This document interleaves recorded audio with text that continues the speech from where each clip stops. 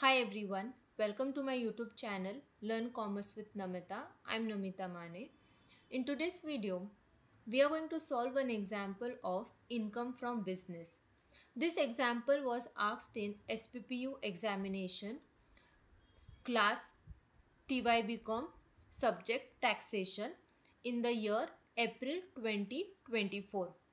The marks for this example is 7 marks. So the example is on the screen. Following is the profit and loss account for the business of Mr. Ram Solapur for the financial year ending on 31st March 2024. This is the profit and loss account of the business of Mr. Ram. So to the debit side, salary is given 1,20,000. Interest on loan is given 41,500. Advertisement 6,500, fire insurance 5,000, office expenses 36,000, then depreciation 50,000, net profit 1,28,000. Then to the credit side, gross profit 3,25,000, then gift from friend 44,000. Then sundry receipts 18,000 and the total is 3,87,000. Now along with this profit and loss account, there are some additional information given. Other information, the bank loan is taken for business purpose. Then depreciation is allowed as per income tax rule rupees 45,000. Okay. Then advertisement includes 2,500 as expenses for selling household furniture. Salary includes rupees 10,500 paid for domestic purpose, that is personal use.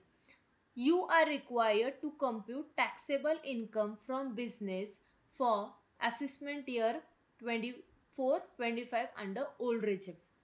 Okay, now to compute the income from business, first of all you have to prepare this format.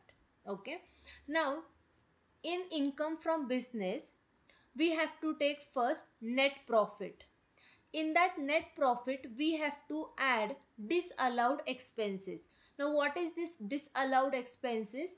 Disallowed expenses are those expenses which are not the part of the business. Those expenses you are going to add, and less the income disallowed but credited to balance sheet.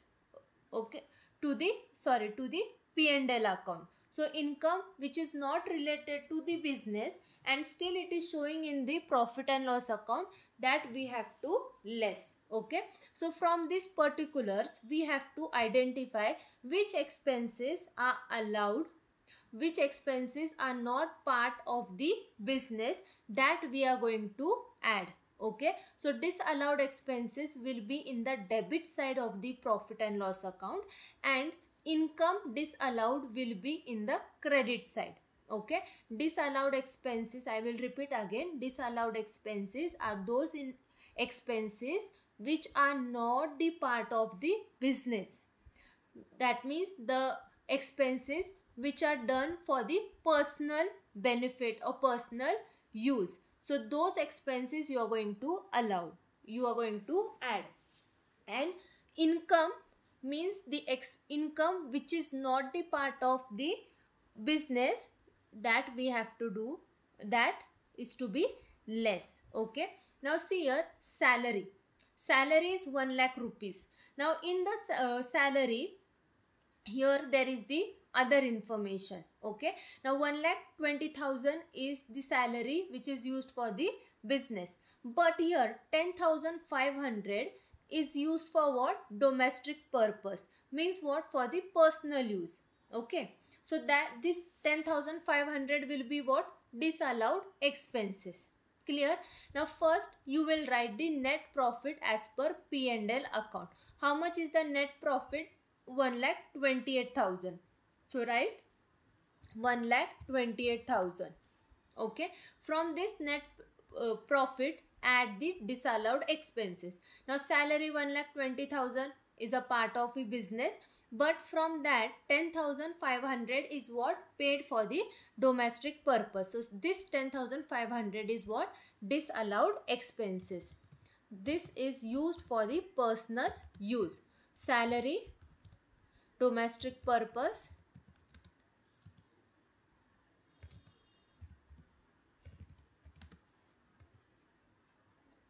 How much is the salary for, which is used for domestic purpose?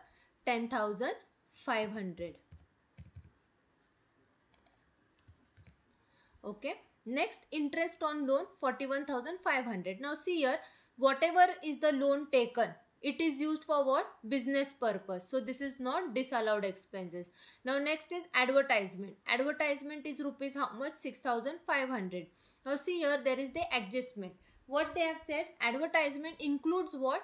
2,500 as expenses for selling household furniture. Household furniture means personal furniture, to sell the personal furniture, household. Okay, household for house purpose, whatever furniture is there, to sell that furniture, the expenses is how much for that advertisement? 2,500. So this is what?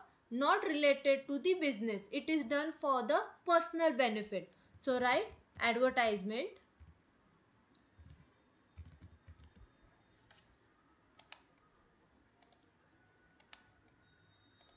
advertisement, household expenses,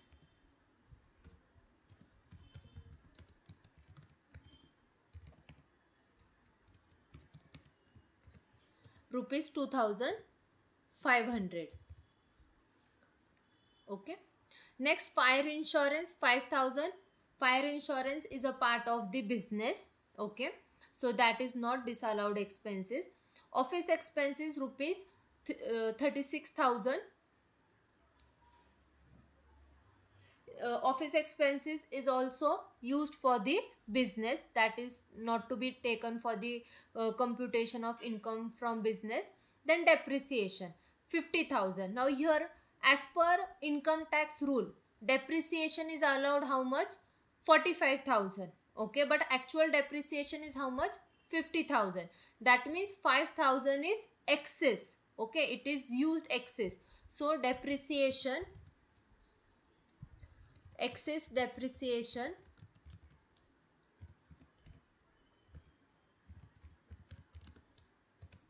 50,000 less 45,000 is allowed by income tax rule.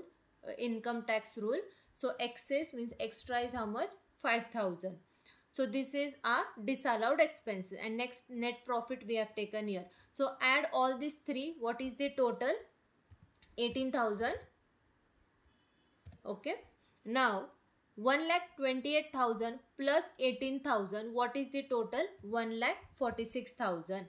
So from 1,46,000 less the income disallowed but credited to P&L account. Now income disallowed means what? The income which is not the part of the business, but still it is reflected in the P&L in the credit side. Now gross profit, part of business. Gift from friend. Okay, gift from friend is what? Personal. So this is what? Income which is disallowed. Okay, that we have to less. Sundry receipt is a part of business. So gift from friend rupees 44,000 less it from 1,46,000. Gift from friend 44,000. So 1,46,000 minus 44,000, remaining is 1,42,000. So this is our income from business, 1,42,000. Okay, so this is the correct answer for this example number 3. I hope you have solved this example in this way and you have understood today's session. that is computation of income from business.